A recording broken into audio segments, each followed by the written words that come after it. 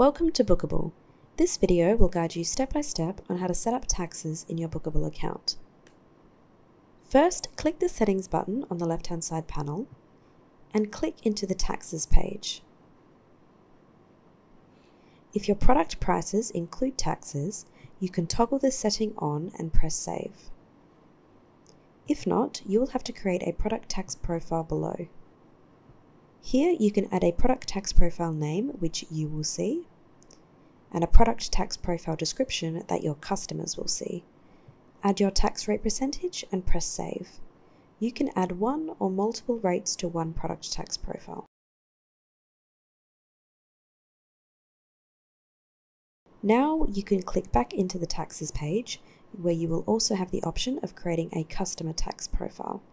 You can enter the customer tax profile name that you will see, and below that you can add the customer tax profile description that your customers will see.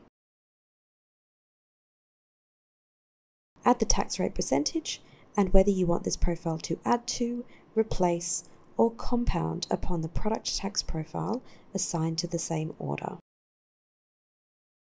Once saved, it's time to go into the inventory panel, select a product, go to the pricing panel, scroll down and select taxable, and now you can assign your new product tax profile to this product's future orders. You can also click into a customer profile and add your new customer tax profile to occur on this customer's every future order. It may also be a good idea to reference this tax profile in the customer notes.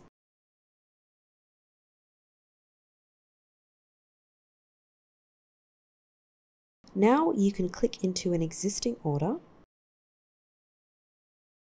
click Update, and apply these new tax settings onto this order. These settings are of course optional. You can select that both profiles are applied to orders, or only a product tax profile is applied to orders. Go to the link on the screen or in the description box below to access our Help Centre for more information about setting up taxes within Booqable.